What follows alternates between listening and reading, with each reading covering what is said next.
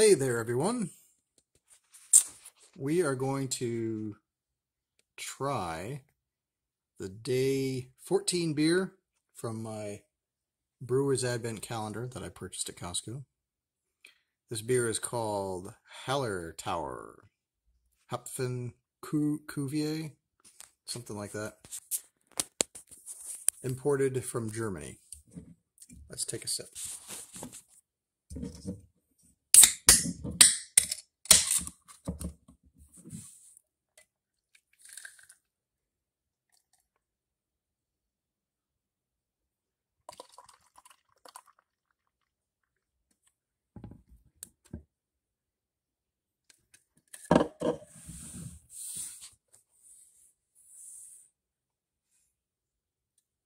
Have a nice look. The frothy head, golden color. Looks pretty tasty. I don't know what kind this is, but it says the unique beer specialty combines the 4 best aroma hops from the Hallertauer region in Bavaria. Let's see what that tastes like.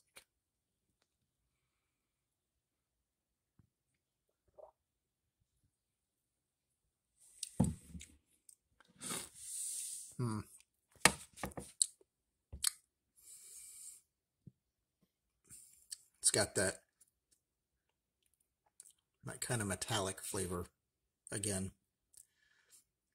I mean, it's not, I don't think it's metal that I'm tasting, but somehow it's, there are certain beers that are usually these imported German things that have that flavor that I detect.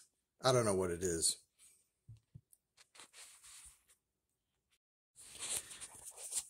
But, you know, it's not bad.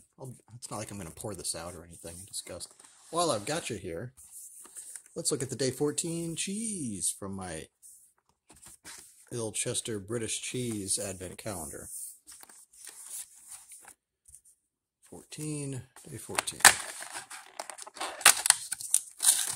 Ooh, Applewood. Hell yeah. That's my favorite one out of this group. Alright, let's look at this joke. Sent in by Millie Dean. What did the cheese lover do with their new credit card? Go on a shopping spree. That's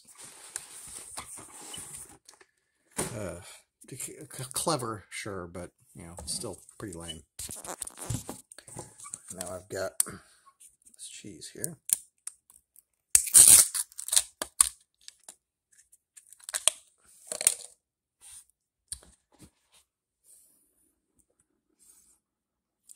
This is the Applewood. It tastes like a good smoked Gouda, which happens to be my favorite type of cheese. So I don't know where you would get this Ilchester brand. Maybe it's in grocery stores. I don't know, but I recommend the Applewood.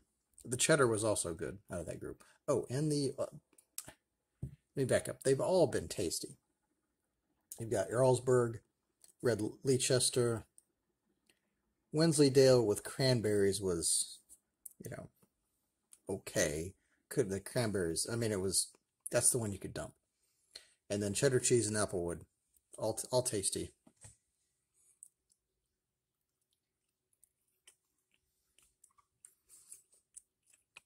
And this is no exception. A tasty cheese.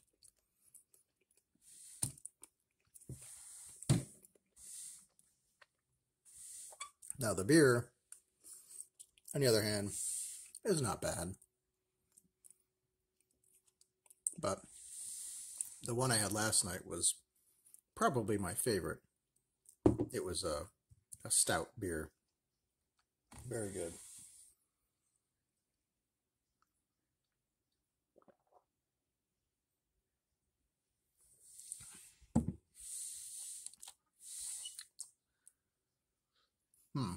I will say, though,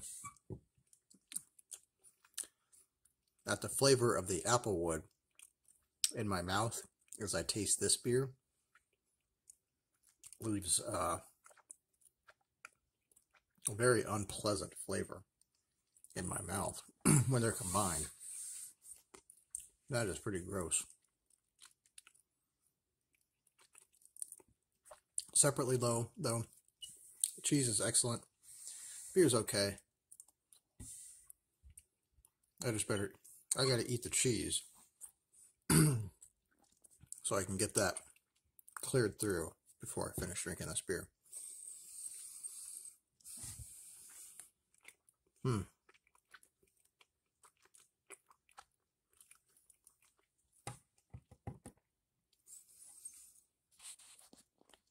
So, I did start watching the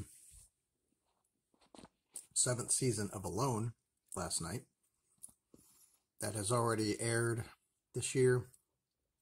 I just missed it, but I started watching it last night, and it's good. Normally the contestants are dropped into isolated areas of the same region, and then whoever lasts longest gets, I think it's $500,000. But in this season, they change it up a little bit. All of the contestants are, they're competing to get a whole million. But the trick is they have to stay 100 days, which I don't think nobody has lasted that long throughout the whole series of Alone. I think the record was 60-something days. So we'll see. I don't know what the details are as to, you know, if nobody makes it 100 days, do they just not give the prize out? And then what happens if more than one person stays there longer than 100 days? Does it revert back to the old rules with whoever lasts the longest at that point? So, but I've got a whole season ahead of me. But I just watched the first episode last night. And that guy there was a contestant who tapped out, and I don't know if somebody else is going to watch it. I don't want to give any spoilers away, but that guy, he could have stayed longer. There was no reason for him to tap out. He could have, at least a night or two, just to give it a chance. But he broke so easily, and I was disappointed. Anyway, so I'm going to go up and finish this beer, and probably another one, as I watch episode 2 of Alone Season 7, and I will see all of you later.